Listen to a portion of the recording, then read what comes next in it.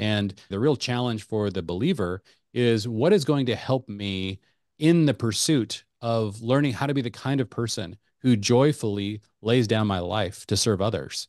And there is no greater pathway to that than fatherhood and motherhood historically for most people. So, yeah, Jess, what is this stirring up for you? Yeah, I just think of Proverbs 31 and how there when I think about my own motherhood walk, I'm just like there are so many things I have yet to learn and how that's going to bless my family.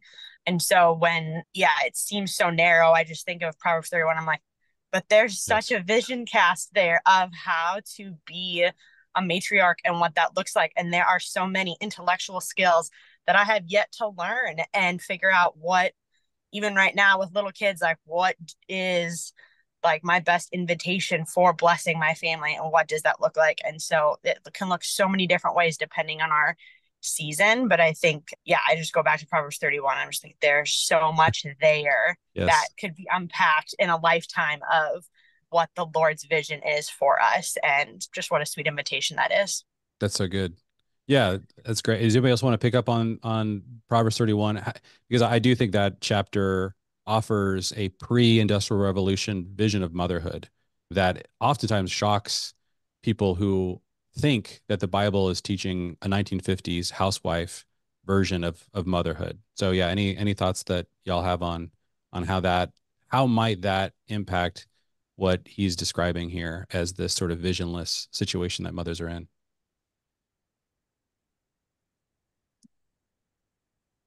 Well, I think that I agree with what Jess said because I feel like 20 years ago or so, I the Proverbs 31 woman was so intimidating to me to the point of almost really not liking her. I was like, I have to do that. She does this. Of course she gets up while it's still dark out. And of course she makes bed coverings for all her beds. And, it just seemed like so overwhelming. And then getting to grow in my own talents and abilities and my own motherhood and understanding how to manage a household and how to have help in the home and all of these things have matured me and grown me to the point where I can read it now and be like, oh, I did that one. I remember 20 years ago, it seemed so overwhelming, but I made a blanket for my bed, one of them. So just the idea that this is the long game, and she is someone whose children rise up and call her blessed. So first of all, her children can stand and then her children can speak. So they're probably not super little. So this is a woman who's maybe a little bit older. And then her husband sits at the gate. So that indicates that he's probably an elder. And so she's probably just an older woman and has gone through a good amount of life. And I have found anything that I can look at in there and be like, oh, I did that one time, or be encouraged to keep going. It's like I had to learn something to get there. I had to work really hard to be able to accomplish that task or to do that thing or to have that goal or to get up while it was still dark out took a lot of self-control and all that stuff. So I feel like there is a lot of vision there that can still grow us as the individual us as we're a part of a team. Yeah. Annalisa, yeah, what are your thoughts? Yeah, I think I agree. I think it's really important to look at that stuff, look at Proverbs 31 as a measurement almost, because when I read this tweet, I think, okay, so what is the measurement that's being used here? It's really like the what looks like strength, what looks like perseverance. And really it's cultural, right? So when you've hit your career, when you made it by yourself, when you can live in an apartment by yourself and not depend on anyone, you've made it and you're strong and you've persevered and you've overcame.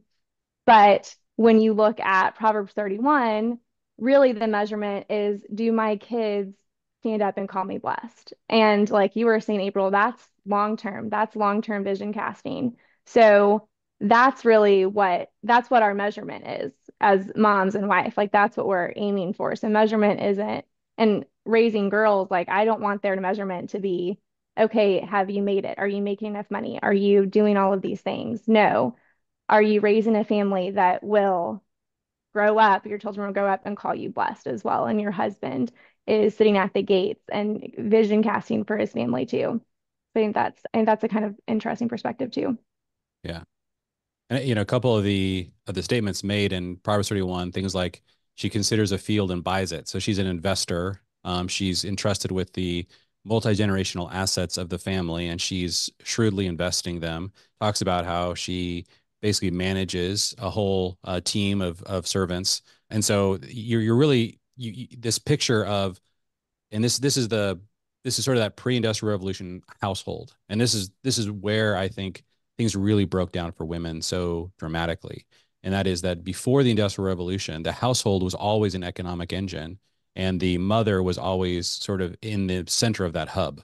And so the idea that she wouldn't have, intellectual challenges in the home didn't make any sense. Of course, she was constantly challenged because Mm. she and her husband were a team trying to develop this economic engine, and this was all integrated with the way they were raising their kids and the way that they were caring for their parents, and the way that they were thinking about their future grandchildren, and the way they were expanding the family's land holdings and assets and everything like that. So this was a way that families lived for hundreds or thousands of years before suddenly there was this hyper specialization introduced to us because of the Industrial Revolution.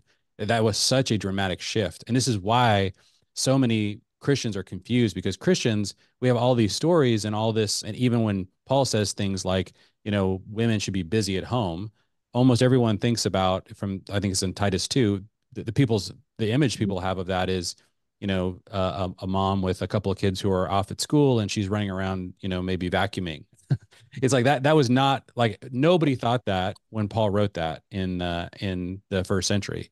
What they pictured was everyone was trying to be busy at home. The father was constantly trying to participate in various economic activities to expand the family, but the wife would be managing and also participating in that kind of economic expansion of the family. And so because work shifted, the family got dramatically disrupted. And so trying to figure out what that means is what we've been really working through at family teams. But the reality is we live in a free country, and anyone listening to this, you could all decide to develop the kind of family team that existed before the Industrial Revolution. It's actually easier now than almost any time in history. There was a period economically where this is really difficult. In the just kind of the Dickinsonian era, it was like where it was just required enormous capital to own a business or to start anything, because things were becoming so industrialized from that point until probably the 40s or 50s. But today, man, there's just thousands of opportunities for families to become households